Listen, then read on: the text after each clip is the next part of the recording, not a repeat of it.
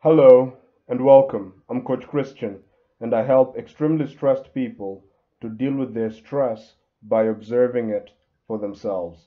Welcome to yet another video. Every single day I publish a video that's designed to provide you with tools that you can use to deal with your stress right now or stress that might arise in the future. Alright, let's now go into the question of the day. And it's as follows. Coach Christian, how do I deal with manipulative people? Coach Christian, how do I deal with manipulative people?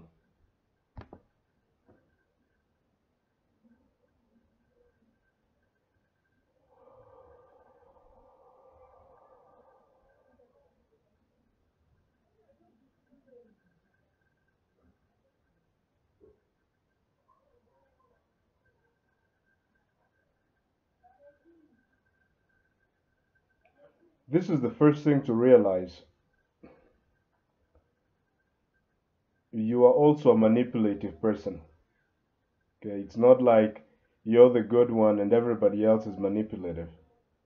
It's kind of like the way people talk. It's weird stuff happen in the society. Someone says, "Oh, all those people are selfish," but I'm not selfish. All those people are bad. I'm the only good one, right? So this is not looking at life correctly.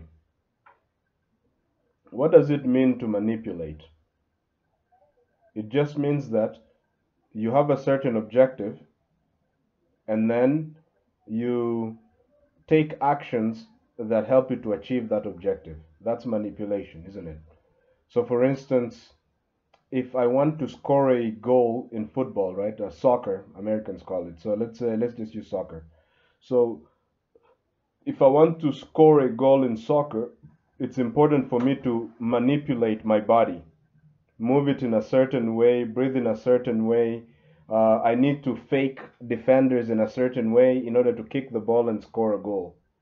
That is manipulation, isn't it? It's just I have a goal and I orchestrate events and circumstances and objects in order for me to achieve that goal. Every single human being does that.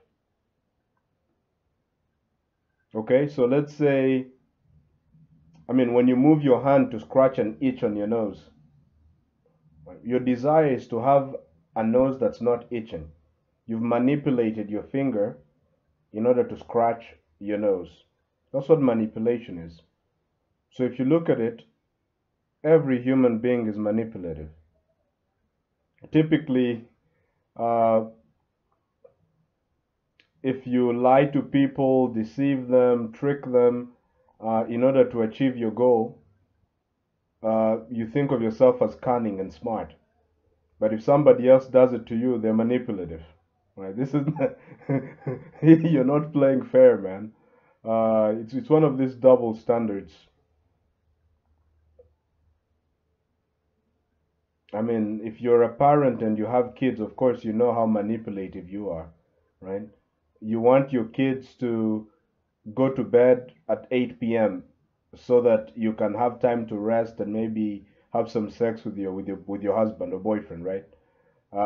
Instead of just you're not just going to be forthcoming and tell the kids what you want. Instead, you use all sorts of things to manipulate them, right? You can offer them a reward. If you go to bed by 8, tomorrow I'll buy you ice cream. Right? But when you do it, of course, it's not manipulation. You're just being clever. You're being strategic, right? But if somebody else does that to you, right? Let's say your kid pretends to be really sad uh, so that you can feel guilty, and then later they ask you for money. They're manipulative, but you're not. So the first thing to realize is whenever you put yourself on a pedestal, whenever you put yourself above other human beings and think they're bad and I'm good, already you have a distorted view of reality. And in order to act intelligently, in order to make the best decisions, in order to accomplish your goals, it is important for you to deal with reality as it is. Okay? So if you say that you're not manipulative, but everybody else is, you're already not looking at things as they are. As a result, you're not able to make intelligent decisions. So you're asking me, how do I deal with manipulative people? The first thing to realize is that you're no better than them. You're manipulative also. That's the first observation. Have you made that observation? Maybe I'm just making things up, right? So in the comment section, let me know. Let me know whether you're manipulative or not. Have you observed that you're as manipulative as everybody else? Okay.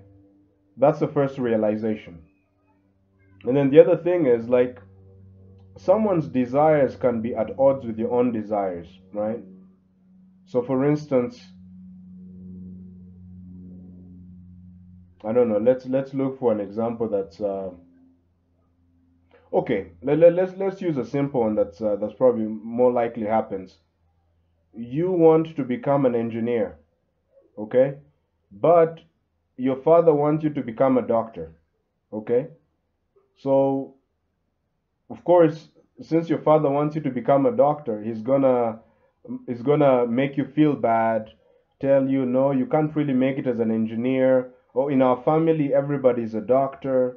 You're not thinking very intelligently. Engineering needs someone to be very good at math. You aren't that great at math. Or the parent says, look, I sacrificed everything. The father says, I sacrificed everything in order for you to become a doctor. Don't be a disappointment to me. All of this is obviously manipulation, right? If your father is like most fathers, he'll never agree, but it's manipulation, okay? So let's say you notice that your father is being manipulative in that way. Well, just note, it's really all you gotta do. I mean, I can't tell you how to respond because every form of manipulation is different, isn't it? But the first thing to realize is to first of all see if you can figure out what goals the person has. What is their desire? My father wants me to become a doctor. Once you understand their motive, it's a lot easier to understand their behavior, right? Now I understand why he's making me feel guilty because he wants me to feel bad, abandon my career, and become a doctor like he always wanted, right? So you look at them as they are not. If you think to yourself, my father is evil, already you have a distorted view of life, right? Because he's evil because he's trying to orchestrate events to achieve his goal. You're no better than him, right? So first you see that. You just look at his behavior as it is. It's neither good nor bad, right? It's you're only saying it's bad or evil because his desires are not aligned with yours. So if he also wanted you to become an engineer, now there would be no problem. He'd no longer be manipulative. Now you'd be collaborating to help you get to that goal, right? So the reason you're saying is evil is because his desires are not your desires. He's not behaving the way you want him to behave. You'd rather he support you in your engineering career, but the reality is he's really interested in turning you into a doctor. Just face the reality. It's neither good or bad. It's important to look at things as they are. If you're dealing with if you're in a situation that has a lot of politics going on, if you're in a situation with a lot of manipulative people, uh, if you just look, if you're in a community, if you're interacting with human beings, okay, in order to be able to get the most out of them, in order to make intelligent decisions, it's important for you to see them as they are. No better than they are, no worse than they are. If you think of them as evil, you've already lost. You're seeing them worse than they are. Just look at the situation as it is. Understand what are the objectives of this person, what their behavior, how does their behavior take them towards their goal, and then just the the mere observation of their goals and their behavior alone will tell you how to deal with them. Okay. So it might be the case if maybe you have like if it's in the case of the parent who wants to turn you into a doctor, it might be the case that maybe they're a very hard-headed type of parent, which means uh, hard-headed, right? Which means that they're the sort of person that's not going to change their mind, right? It's like either you become the doctor they want you to be, or they'll never really be okay with you. Once you understand that, you can distance yourself, or you can accept the fact that there will always be a fight over the fact that I became an engineer instead of becoming a doctor. Right? Or you could observe your father's behavior and realize that the only reason he's saying that you become a doctor is because um, I don't know, maybe he feels that doctors make more money than engineers. Right? If you understand his behavior and look at it objectively, then it might be as easy as showing him like the salaries of, let's say, engineers, and that you can make way more money than a doctor, for instance, as an engineer. And if really that's his motivation, then you can resolve the situation that way. I obviously don't know what your situation is. That's why I can't tell you what to do. But the key is to observe the person the way they are. Don't label them as evil. Don't label yourself as good, because now your view of reality is distorted and you're going to make dumb decisions. All right, so I don't know if this video was useful to you or not. If it was useful to you, please give it a thumbs up, hit the subscribe button, and hit the bell notification. Ding, ding, ding, ding, ding. This will notify you whenever I publish a new video. Like I said, I publish these videos every single day, and they are designed to help you deal with a stressful situation in your life. In particular, if you have a comment or a question, please add it in the comment section below in this video. This will ensure that I may actually answer your question in a forthcoming video. I'm also interested in knowing what you're thinking, so that I can make future videos, so the future videos that I make are specifically designed to meet your needs. Now, I've made many videos similar to this about looking at reality, about observing things as they are. About dealing with difficult people, right? Difficult, manipulative people. So if you want to have access to those, just go in the description of this video, and really what's going to happen is I'm going to add some video resources of more videos that I believe are useful to you, will be able to help you uh, learn how to deal with difficult people, learn how to deal with yourself. And if you're interested in this idea of observing the problem, right? Like how observing people who are trying to manipulate you, okay? Observing difficult people. If you want to learn more about this kind of thing, just go again in the description of this video and click on something called, there's a link called the Observe approach.